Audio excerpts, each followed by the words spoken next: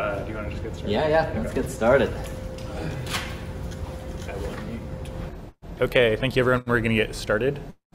All right, well, thanks everyone who's joining us here in BID in person, and I see like 20 people who are joining us online on Zoom as well. I'm very happy to introduce Jeremy Warner's dissertation talk as his advisor. So Jeremy joined Berkeley in 2016 after degrees from the University of Rochester, where he worked with Philip Guo on studies and tools for CS students. So topic very relevant to research that's still going on in BID to this day. Today you'll see his research on visual communication tools, but he's been involved in a whole range of broader projects throughout his PhD. Notably, he led the work on ElectroTutor, a system for intelligent physical computing projects, and then worked with many other students here in the lab on tools for debugging electronics and embedded systems and other systems aimed at makers. Throughout his career, he's been a really great mentor to a number of undergraduate students. That's right here. So Tanya, Fred, Angela, Shuyao, and some of them are now actually grad students right here at UC Berkeley or in other great careers. As a TA, Jeremy covered user interface design as head TA. He's also been a TA for software engineering and technology design foundations in a brand new MDes program. And there's an interesting kind of integration between research and teaching that I think you'll hear about today in the talk as well, where some of the tools that Jeremy built for research then got deployed in those very classes. Also want to mention that he's been a really outstanding citizen of the research group, the department, and the community as a whole.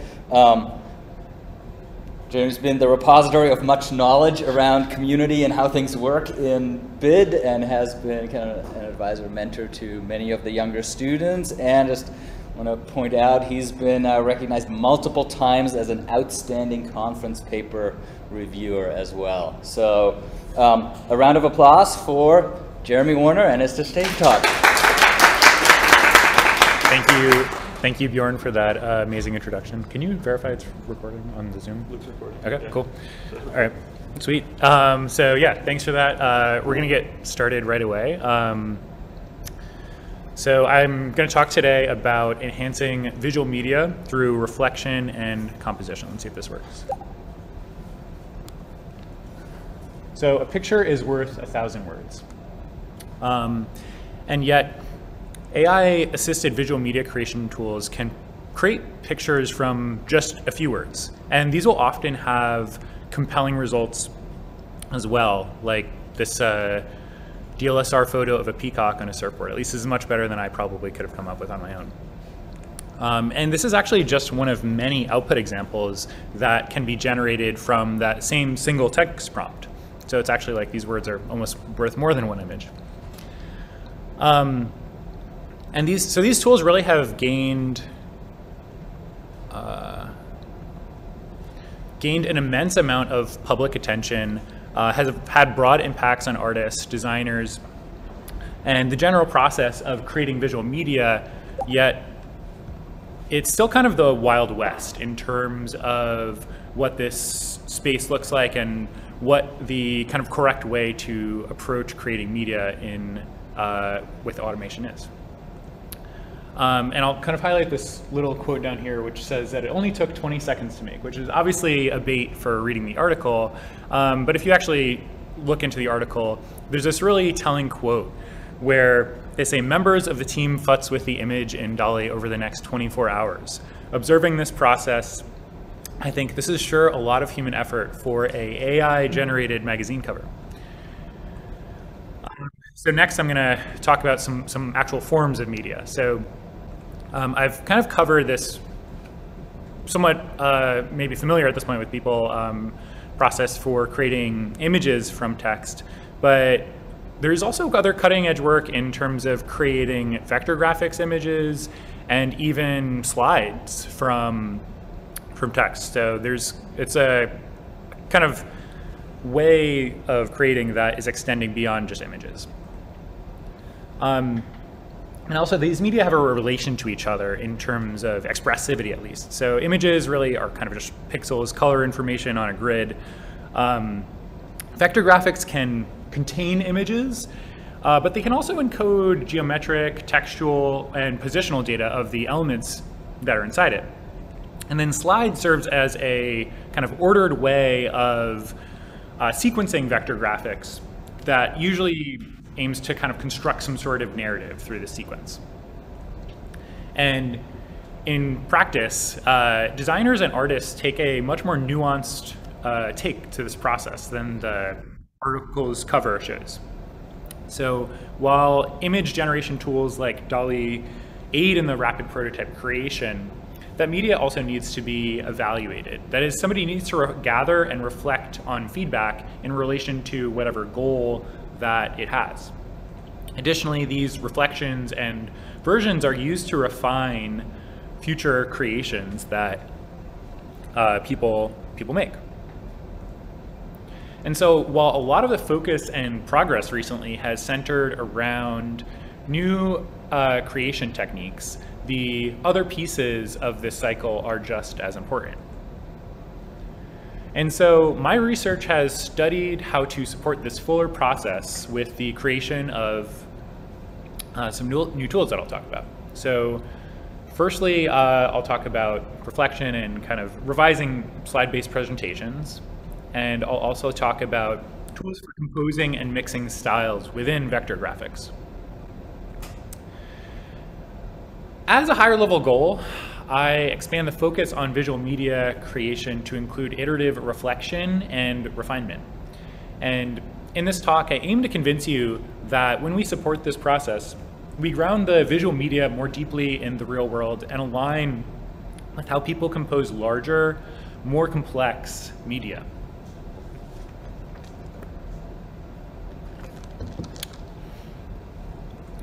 And so as an outline of what I'll talk about today in this enhancing visual media through composition and reflection talk, I'll first go over reflection, specifically how that works for slide-based presentations, some kind of composition and style mixing tools for vector graphics, talk about kind of a higher level vision, what does this all mean, maybe what's next, and then close with some acknowledgements, because I definitely did not do this all by myself. So let's start with reflection. To start, again, this work was done with others here at UC Berkeley, along with UT Austin and Stanford. I want to start out this section by pointing out one common thing that researchers do, which is prepare and give presentations. So we frequently communicate our research and findings through the slide-backed talk format, and that's even true right now, to start off on a bit of a meta note for what I'm doing. But even outside of research, talks occur commonly in fields across education, government, business, and more. So this is all to say that really presentations are an essential form of communication. And many popular slide creation tools exist, like PowerPoint, Google Slides, and Keynote. You've probably seen all of these. But these really aren't enough when it actually comes to kind of creating refined, compelling narratives. So as a kind of an analogy, consider paint and brushes may enable painting, but so much more goes into the process of creating something compelling that people can relate to. Similarly, word processors facilitate writing, at least compared to a typewriter or stone tablets, but so much more actually goes into, for example, creating a high-quality research paper, right? There's a lot of skill and iteration in this process. And the same is true for slides. Just using Apple Keynote does not mean you automatically become Steve Jobs. So let's look to experts to see how they prepare for presentations. We interviewed 14 researchers about how they prepared to give talks. And one thing we found is that most work through an iterative refinement process. They practiced giving the talk with their peers, and they complained about the messiness of feedback sources, which possibly other presenters here may have also encountered. And one other thing that really came true from this is that, or came out of this, is that when it comes to giving a good talk, practice makes perfect. Experts practice by presenting their talk and gathering feedback, discussing and clarifying it with their peers, reviewing that feedback, and then finally refining their presentation based on this. However, in this process, you generally collect an abundant set of feedback, and monitoring and organizing this all can be challenging as it comes from a range of sources, different people, you forget who said what, you don't take as many notes as you would have liked, you split your attention between giving a presentation and jotting down notes or answering questions. It'd be helpful if there was a tool or system that could support you through this important process.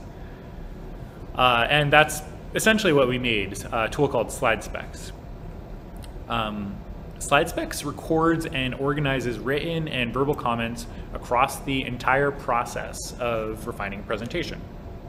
The goal here is to support presenters and audiences with better context and organization for this workflow. SlideSpecs also fits nicely into existing preparation processes with the addition of a facilitator role to help specifically during the discussion phase. Also, kind of, I guess, as Björn alluded to, this has also been used in 2 classes here at UC Berkeley, User Interface Design and Development and Technology Design Foundations.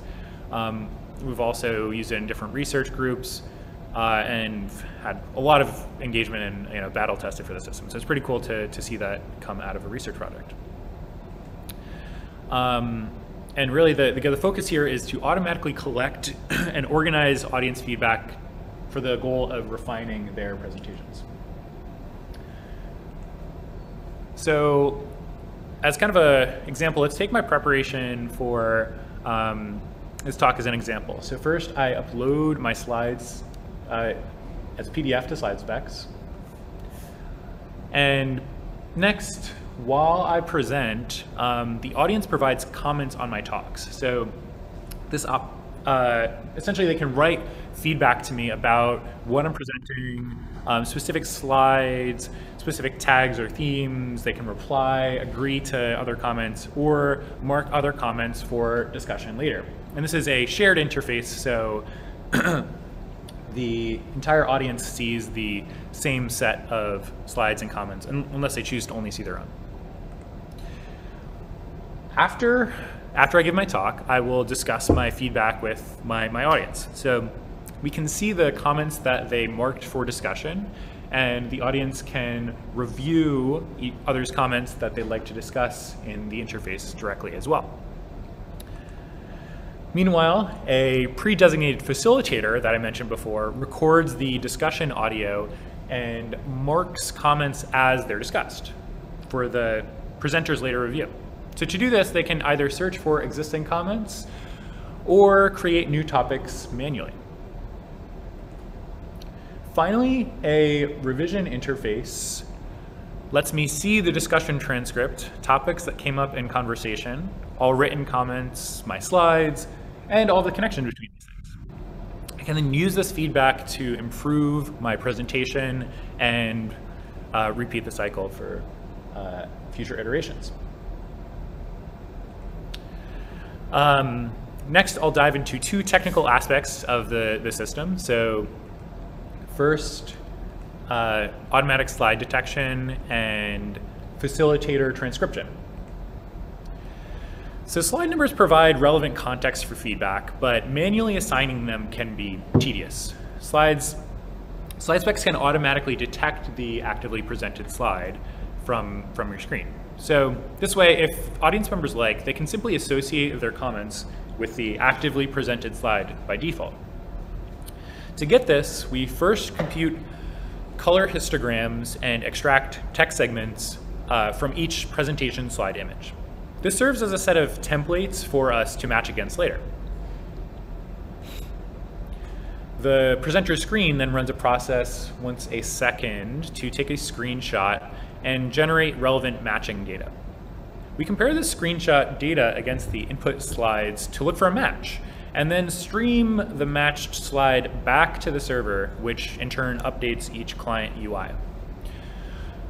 Our matching algorithm leverages the fact that there's a order to the slides. However, very dynamic media like videos may cause us to fail, as these kind of approaches aren't really as static there. This code is also available online on GitHub if you want to look at it. Next, I'll talk about the transcription pipeline, which essentially we record live audio with a single group microphone in the shared discussion area. We stream and save that discussion into our server, and then pipe that to Google Cloud's speech-to-text API, which returns timestamps for each token. This helps create a chain of context across media. So in addition to the transcription, the facilitator marks relevant topics during the discussion, and SlideSpecs or audience members can ascribe relevant slides to their comments. So you can kind of see the different ways that feedback gets connected across domains here. Now we want to know what we've built actually works, right? So to evaluate our system, we deployed SlideSpecs in 8 practice talks where each presenter used SlideSpecs through one revision of their talk, including a presentation, discussion, and revision. We also interviewed each presenter after they had used SlideSpecs to revise their talk in kind of one full cycle and sent surveys to each audience member. Each talk had on average 9 contributing members, meaning anyone who had entered feedback. And I'll next kind of discuss these findings in a little bit more detail. So audience really enriched their feedback with context, with 70% of comments actually having slide references. This is partially due to our ability to generate these automatically, as other forms were used less often. They also adapted different group practices to use SlideSpecs successfully, providing authors with a broad range of feedbacks across a range of topics in terms of talk content. We found that this feedback collation and contextualization was very valuable for presenters. And presenters reported the overall shared group awareness helped refine their feedback, meaning it overall made it more coherent, it helped higher level themes emerge, and they found that it reduced the redundancy in their comments as well. I'll leave this caveat though, that context alone really is not enough, right? It doesn't necessitate or automatically give you valuable feedback. And there's no replacement for domain expertise. And really group trust and dynamics still matter a lot in terms of working with a group in terms of material that isn't fully finished. I'll also talk about the facilitator role that I mentioned. So this person marks relevant discussion comments for the presenter's later convenience, and this is very challenging. So one reason is that it's hard to pick what the top comment is anytime, and the other is that when a comment is starting or ending, you kind of have to, you want to mark that accurately, but you can't really do it preemptively, right? So this makes marking boundaries accurately much harder. So I will recap this project. I've presented SlideSpecs, a system for automatically and interactively collating presentation feedback. It supports presenters and audiences over their entire talk preparation cycle with valuable context and organization. And in general, for creative and iterative processes, assessing feedback and context is very important. This is joint work with my collaborators here at Berkeley, Austin, and Stanford. And more project details and a demo can be found on my website. So some of this research has studied how to make this fuller process that I talked about with reflection. And next, I will also explore composing and mixing media to refine it in the domain of vector graphics. So here, I'll first kind of give an introduction to vector graphics. So vector graphics are essentially the de facto format that designers use for graphic design, and they have a dense, scalable representation, which I'll talk about a little bit more. They can also contain rasterized images, so that's a common pattern in terms of UI mockups. Compared to other representations, they're not quite as specific and rigid as HTML is, or HTML and CSS, but they're not as abstract as a pixel, which will contain some RGB value. And basically, vector graphics can also include information around geometric paths, gradients, different element groupings that help render it more efficiently. Another nice thing about this format is the scalable representation. So these shapes are generally encoded geometrically. They can be rendered sharply at arbitrary resolutions while still being compact. So if I take this comparison of these two graphics, if I zoom in on the raster, I start to see some kind of sharp edges on the U, and if I even zoom in more, then it's pretty clear that you probably wouldn't want to blow this up to a billboard size.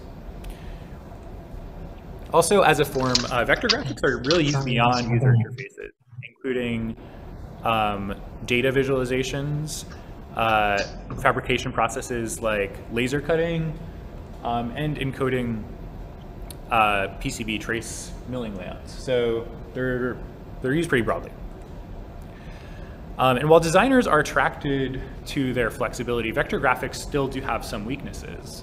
And this is especially true when working with larger collections of documents. Designers source inspiration from the real world and real-life examples. These examples serve as a basis or vocabulary to explore visual themes and ideas. However, incorporating the thematic elements of that design is often a manual and very subjective process. Another usage case here is updating a set of designs to adhere to a single style. Effective visual communication really reuses visual metaphors and styles as kind of leveraging recall. And so, for example, if you're restyling this design, you might apply the styles to it in this way. And this is often a subjective information that involves manually class labeling things and is ad hoc. Also, while doing this manually for one might be fine, if you had to scale this to a bunch of designs, this would be a very tedious process. And really this is hard for some other reasons too. One is that often there's arbitrary element grouping, so or techniques that might work well for HTML that has more rigid structure don't always apply here. There's also implicit styles directly on elements often rather than having high-level class or document-level style rules. And even for elements that are kind of corresponding across designs, what properties or attributes do you want to transfer? This is related to kind of the concept of content versus structure in transferring styles. It depends on what these are for the context. So to kind of support this process, I'll walk through a demo of VST, our system for transferring styles across vector graphics. So designers import both a style source design and a target design to modify. We only consider, also when styling, we only consider inherent element style attributes and don't try to match the source's layout. Here are some results of transferring visual styles across vector graphics.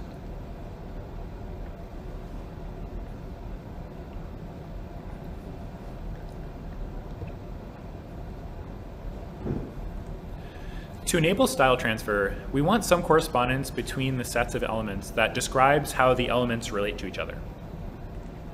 To do this, we use a technique that involves a GraphWalk kernel, which I'll talk about in a minute, to essentially create a mapping from the target set of elements onto the source elements. And again, many target elements can be mapped onto a single source element. This is kind of how this process works.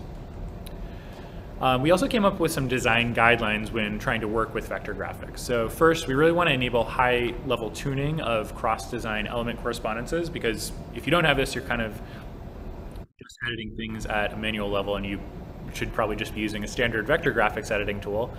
We want to enable flexible control over which style attributes are transferred.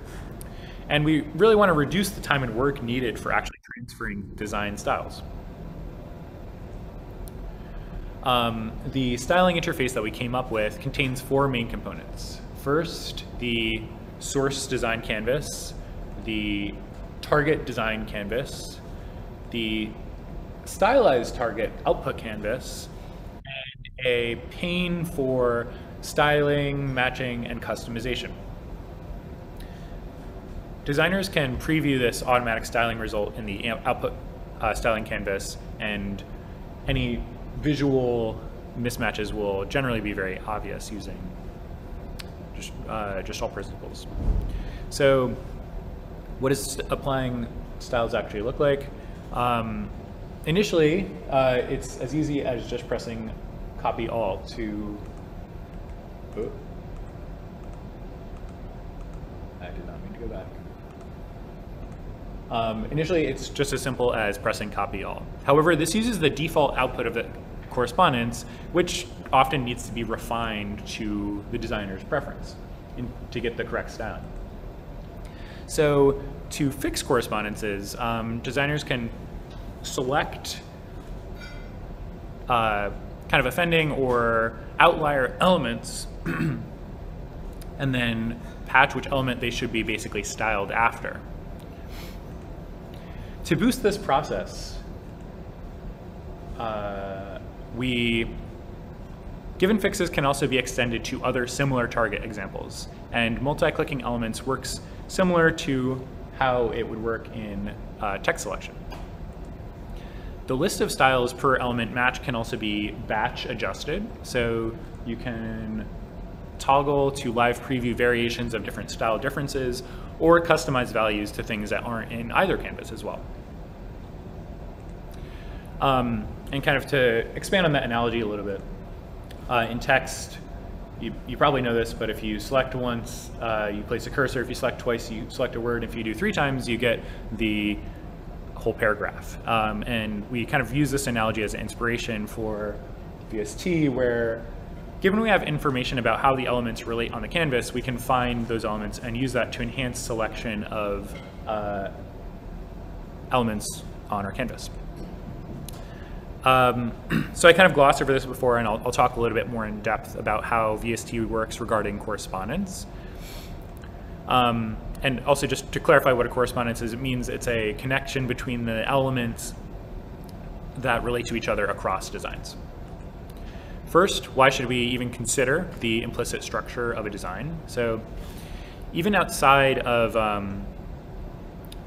visual style transfer, which this kind of project focuses on, there's applications of having good correspondences that are based on structure, like adaptive selection, which I've also featured, contextual search for similarity between designs, and adaptive design layouts or template application tools.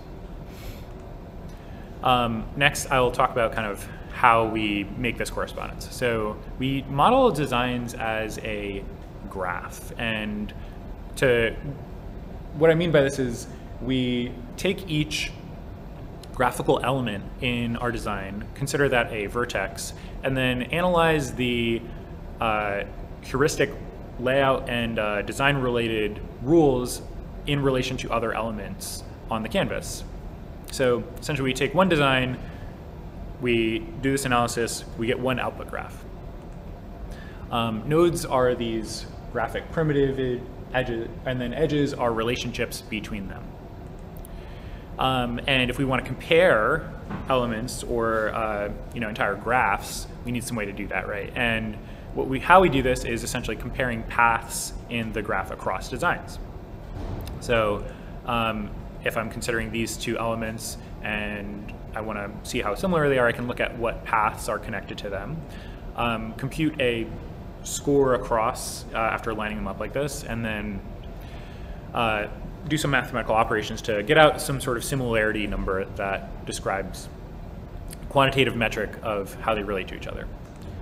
And kind of across the entire graph, what this looks like is if I have these two designs that I want to compare, as kind of like just a trivial example, I build some graph.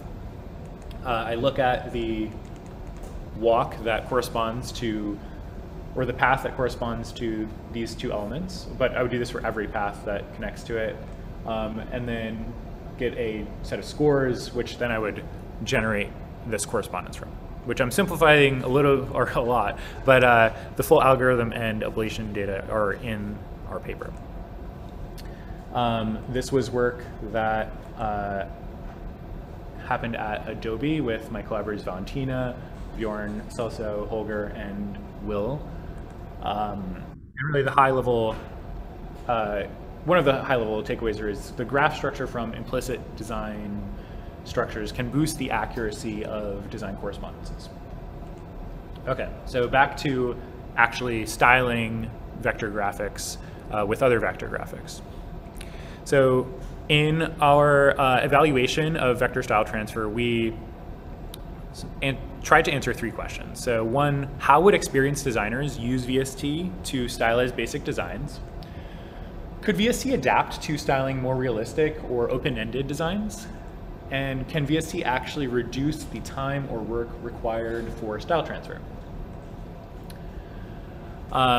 To analyze this, we recruited 6 experienced designers to transfer styles using VST. After a short demo, they worked through styling 8 total pairs of designs across 2 tasks. So the first of the 5 of these pairs were by us, and then 3 of them actually used a source that they provided beforehand. So participants created a design from a provided prompt before the study began, and they used this to stylize 3 unseen but related designs. And these are kind of the results that they brought in to the study, created with a vector graphics tool before even starting the study. And then kind of zooming in a little bit more for what this looks like, they would take this source design, we would give them a target template, and then they would transform it using our tool based on the styles that they originally encoded in their previous vector graphics. So we ran this evaluation with 6 designers. They got a brief introduction and tutorial at the beginning, and each participant worked through all 8 style transfer tasks.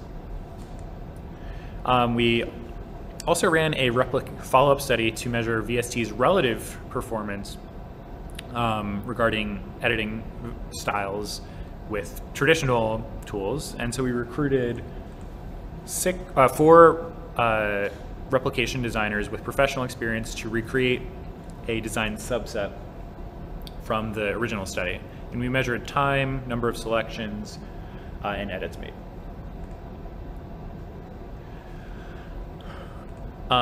There's 2 conditions we also analyzed. The first is a basic condition, which essentially we give them what we gave the original designers. We say, all right, here's these 2 designs, essentially make the provided output. And to be fair, we also gave them the automatic output of applying VST without any adjustments made. So we just kind of run the algorithm, download that, and see if there's a difference between editing these 2 towards the target goal. And also just to clarify, the source style and target structure were given as vector graphics, and then the replication goal was just given as a target image, a raster image. We also recreated the same set of designs using VST as a baseline. So, excuse me, given the source, you want to create this goal, but we varied how you start, right? So the first case, you're just starting from the blank empty template, same thing that the original participants started with. And in the second case, you're starting with the automatically generated vector style transfer results. And kind of some results of this study, so pretty simply, given the source and target designs, participants were asked to make these as visually similar as possible, right? So just apply the source styles onto this. It's kind of a subjective task, just basically told them to do it until you're satisfied with it. So we've given these 2 things, and they say, okay, make this new stylized output graphics. So participants used our styling interface VST to transfer styles across a breadth of designs in the same way. So they're given on the 2 designs on the left, and then per participant, each column shows different designs that they created. And it's worth noting that even though many transfer results were homogeneous across the design, more complex designs yielded higher variance in the end output, kind of showcasing some of the subjectivity that it comes when deciding what relates to what. Participants also use the interface to create consistent visual styles on a range of target designs that matched their created source design. So we provided these 3 target templates and asked them to transfer styles. They brought in these existing graphics beforehand, and then they generated the stylized output in the center grid, kind of as a cross section. So if you look in each row, you can see, oh yes, this is clearly a modified version of this target template. If you look in each column, there's a visual style that said, oh yes, this is clearly from this participant's original design. So after the study, participants also filled out a brief survey after using the tool. And highlights from the written feedback include finding it to be fun and magical, time-saving, and unlike other tools that they had used before. We also find that VST can significantly reduce the time and work that compared to an experienced designer using industry standard design tools. Yes, and similar levels of satisfaction as well. So this is just kind of showcasing some of the results from our replication study. Blue and red are the 2 cases where the starting point varies. So blue is you're just starting from the raw template.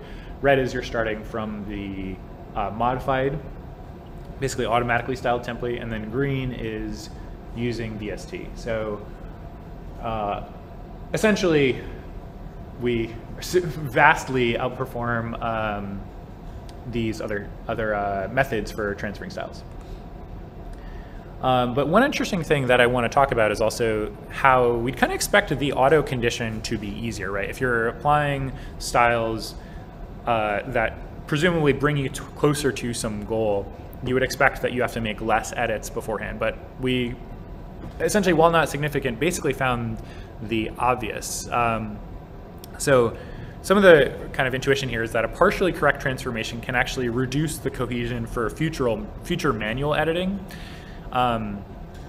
So yeah, ultimately it's not significant, but it suggests how the current landscape of design tools aren't quite prepared to take advantage of more advanced mechanisms for editing designs while allowing the designer to retain control over the end product.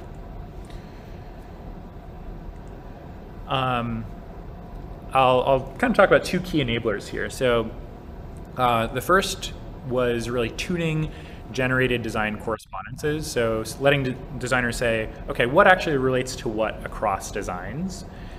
And also tuning what each correspondence does, right? Like it's not enough to say what's related, but how should things change based on this relation between designs? Also, as a fun fact, we even used VST to refine figures within our paper by transferring styles across our paper figures, which is fun. So more project details and a demo can be found on my website. This is currently under submission to WIST 2023. So this research has studied how to support this fuller process with refining media as well. And yeah, so I'll kind of wrap up with some vision and acknowledgements. So really the kind of key things that I think I've learned in my work is that it's really important to incorporate more context and flexible control into media composition and refinement. Some things that this might look for next steps. So this is something we're actually actively working on right now. It's not really like less of a future work and more of a current work, but transferring layout or other group-based properties that aren't essentially just one-to-one, but refer to how multiple elements relate to each other. This enables layout and shape transforms. So VST enables this atomic element property transforms, but we really want to do more complex things. So there's some kind of constraint satisfaction and layout paper here. So this is also getting ready to be submitted. Another, I think, kind of cool idea here is refining what the correspondences are in terms of how to make them more robust or flexible. There's a lot of existing vector graphics that I feel like might be able to be leveraged for learning a broader representation for what both how vector graphics relate to each other and how individual elements kind of form some sort of implicit classes across designs. Another idea is to kind of remove this source and target framing and instead fuse elements and styles into a new graphic by taking natural text instructions for what to transfer or change across a design. Also, this is something that I'm not doing, but I'm very excited about Peitong's project for design linting. So can we evaluate designs with heuristic guidelines? So if we have some text-based guidelines and a source design, can you essentially get some automatic reflection on how that design is performing in relation to what your goal is? I'm jumping over to slides a little bit from vector graphics.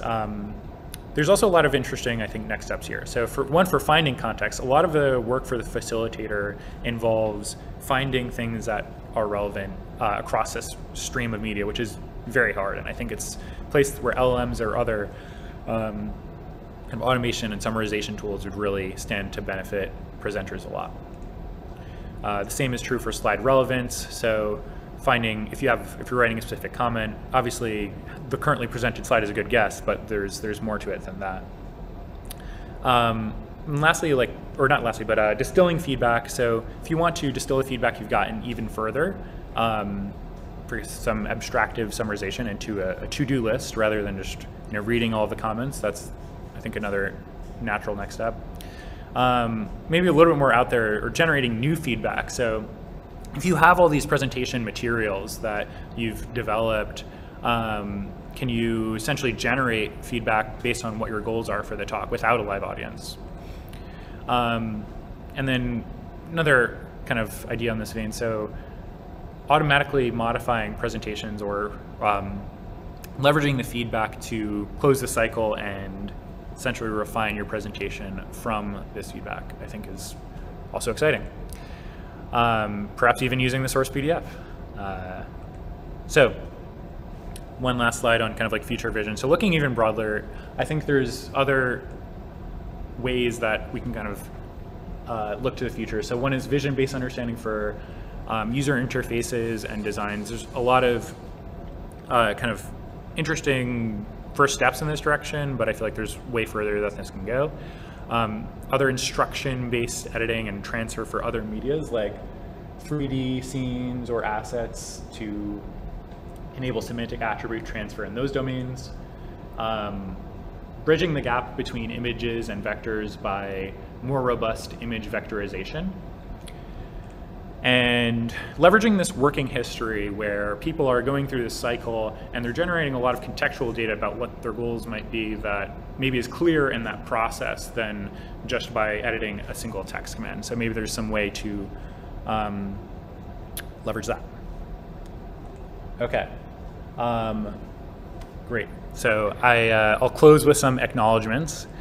To start, I want to thank all of my research collaborators and supporters who have given me advice and helped me along this widespread journey. So all of the paper authors that I worked with, Wendy, with Philip when I was starting, and with Björn. These are people that I've just co-authored papers with. I've definitely been helped by countless others who are in the room or on the Zoom call. So I'm truly grateful for you for all the support you've given me.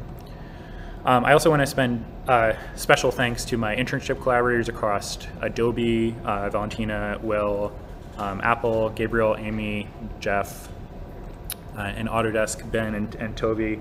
Your guidance and welcoming support greatly aided my PhD career, which I'm grateful for. Next, I'll get a little bit nostalgic and go back in time before I got started in research, back when I was an electrical and computing engineer sophomore at the University of Rochester. This is from the river. I was on the rowing team, and one of the highlights was the campus is adjacent to a river, so you get to kind of just watch the sunrise. Wendy Heinzelman posted a research posting to the ECE undergrad list looking for a research assistant and brought me into her lab, allowed me to contribute, including a NSF RAU summer internship, which kind of opened my eyes to different research opportunities. I just wasn't even aware of this possibility. So yeah, incredible, thank you. And this is furthered by Philip Guo, who's only at Rochester for 2 short but very important years for me before he'd both escape back to California, or at least back for him. And his guidance and support through my 5th year master's was very influential to my research career, and I'm really grateful. Okay, so fast forward a little bit, coming to Berkeley, I've also found a inspiring and vibrant community of researchers here. I feel so lucky to have been able to do my graduate degree here. This is an actual snapshot from the lab space in 2017, and of the people in that lab, there's only 2 left, so, you know, we'll see who can remain around the longest. No, I think you might have me on Bryn. But myself and my good friend and former housemate, Daniel Lim. But that doesn't mean, you know, we're just alone. There's other new students who have joined our research group and made it, you know, just as vibrant as it was before. So I'm super grateful to everyone here who made those paper deadline pushes more manageable and ultimately made the journey of doing a PhD that much more enjoyable. Also, outside of Björn's group, I'm grateful for all of COSA's students who we basically co-share the space with. And I've pictured a bunch of other PhD students who are not in this group photo that have been just supportive to me. Maybe we haven't co-authored papers, but I feel like I've definitely benefited from the community that we have here at Berkeley. There's definitely too many people, and I've gotten help and inspiration from others who are not here too, so I apologize if I've missed you. But yeah, I just want to be grateful. Also, I want to thank these excellent undergrad and master students that I've gotten to work with while here at Berkeley. So I think one of the highest forms of knowing something is being able to teach it to someone else, and I benefited greatly from working with all of you. So Shuyo, Angela, Frederick, and Tanya. I'd also like to send an explicit thank you to my dissertation committee. Generally, your advice was incredibly useful in focusing my work and creating a higher level vision for it. So thanks to my advisor, Björn, Professor Marty Hurst, who actually even used SlideSpecs for one of our talks, Professor Efros for inspiring me with his fantastic computer vision and computational photography courses, and Valentina Shin, my previous mentor from Adobe, who led the graph kernel vector graphics correspondence project and also worked with me after my summer internship had ended. My journey here was certainly shaped by all of you, and I appreciate your role and support in my career. I also want to spend a bit more time on my advisor, Björn. So this is us teaching CS 160 together in the fall of March 2020, by the way.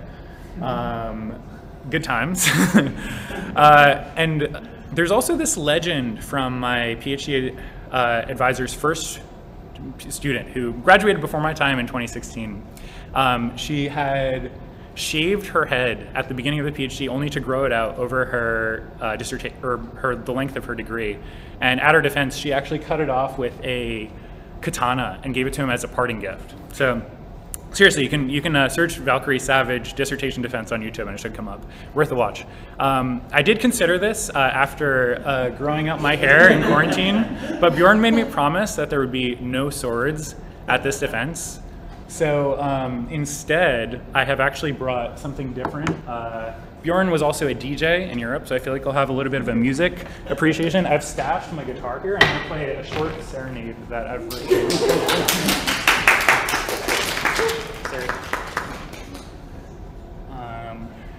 This should be just about like 90 seconds to 2 minutes. Hopefully this is on tune.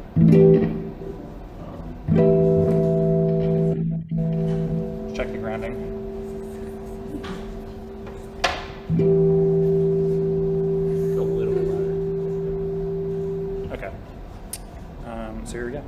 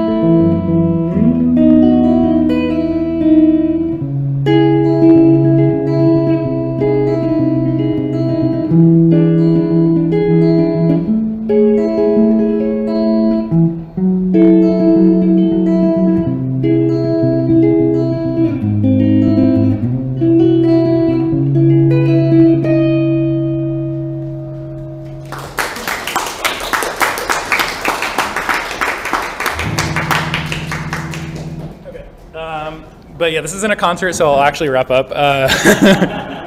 Another note on my advisor, sorry to just keep you a bit more time, is that probably most of his graduate students and anyone who would visit his website is familiar with this iconic triple Venn diagram of his research projects. And there's two fun facts that I want to point out about this diagram that I really love. The first is this floating section of work that is actually not connected to any part of the diagram. So shout out to Amy Pavel. And the next is that I pulled this graphic from your website last week, and none of the papers we've authored over my time here at Berkeley have yet to appear on it. In fact, it froze around 2016, and the latest paper I could find is Chi 2016, which is actually my first time attending Chi. So that's just kind of a fun, cool fact. But to be fair, I love my advisor. This is roughly around the time of Jacob's opening and getting tenure, so I just want to say I understand. And to showcase that I really am my advisor's student and to appreciate the range of projects that I've worked on, I made a small recreation as a nod to this diagram. So I've worked in vector graphics composition, like what I've shared in this talk, electronics debugging at the start of my PhD that Björn mentioned, smart woodworking collaboration with Kevin Tan of Eric Paulus's group, talk feedback, SlideSpecs, this is also in this talk, novice collaboration tools for programming together, wireless communication sensor design when I was getting started out in research in undergrad, electronics assembly, programming tutorials, and computing education. So this is a fun exercise because it showed me that I actually did touch most of the core areas of the Venn diagram, although I'll say the modern version probably looks a little bit different than this one. And Björn, you've been a fantastic advisor. I can't thank you enough for the guidance and encouragement that you have given me over the years, so thank you. And of course, there's more to life than research too. Thank you to my family, my brothers and sisters for always cheering me on with their love and support. Thank you to my New York friends for staying connected and reminding me how to make time to relax and just enjoy being live, just countless jokes and laughs. Thanks to my bandmates for the past 4 or 5 years for providing me with a different creative outlet outside of research. And thanks to my housemates for, at this point, some of them almost like 6 years for really creating a warm and positive foundation for me when I moved out here to the West Coast. And also one more photo page because I really do love and appreciate the people in my life, many of whom are watching today. It's been quite the journey. So this is my larger extended family, new version of the housemates, other New York friends, other California friends, my good friend Austin from UCLA, those of me visiting him down there, and Micah and Cody. So thank you, everyone. And lastly, can't end without shouting out the 2 people I definitely wouldn't be here without my parents. So you two have been an endless source of love, understanding, kindness, and support, even when your son, for some reason, decided to do a 12-semester graduate degree, while already having a master's degree 3,000 miles away from where you raised me. So you're incredibly understanding and kind and role models for how to treat others. So thank you. And that's it. That's my talk. Thank you, everyone.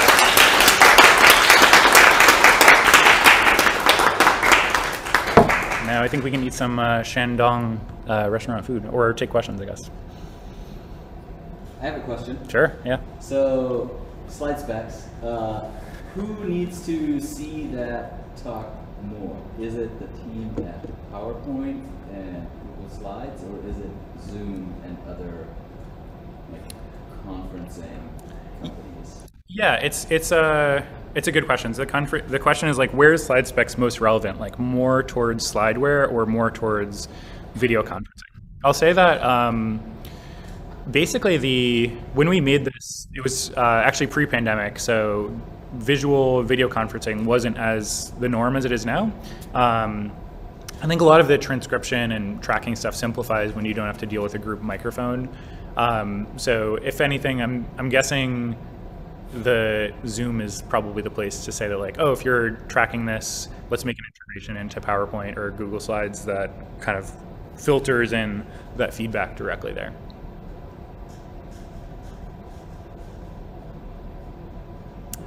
Yeah, let me open up the chat, I guess, see if there's questions there.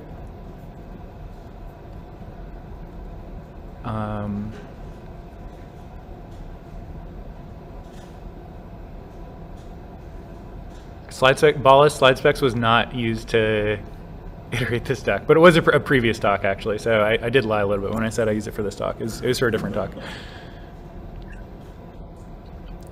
And I'd like to note that, can you hear me? Yes, I can hear you. Yeah. So we are actually seeing increased integration of video conferencing softwares and PowerPoint presentations. The latest feature in Teams is that you can actually put PowerPoint into the video conferencing. And I feel that's where SlideSpec really bridges the gap, right? Because we are going away from this phase where we are sharing video textures of whatever we are doing to actually putting in the file. I think it's called live share or SharePoint something. Anyways, so I think it would be super exciting to see something like SlideSpecs bridge that gap. Cool. Yeah, I agree. I think it makes a lot of sense. People have used it, have said it's good. So yeah, hopefully it can inspire some work in that direction. Hi, Bala. Hi, Bala. Yeah. Hello. Also, my most favorite research project ever, and I'm not even like exaggerating. Like the amount of I praise. Like I need to mention this. We have used SlideSpecs for so long, and for almost every Chi talk, Wiz talk for quite some time, at least before the pandemic, and during the pandemic. Oh, it was just amazing. So definitely kudos to SlideSpec. Thank you, Bala. Appreciate it. It means a lot from you. Thank you. We are after the hour, so I feel like I don't want to hold anyone or like keep them for food. So shall we close and wrap it up? Let's wrap it up. Another round of applause. Okay. Thank you, everyone. I see your comments. Appreciate it in the Zoom. Thank you for coming and watching. Hope this is fun. Okay. I'm going to end the call.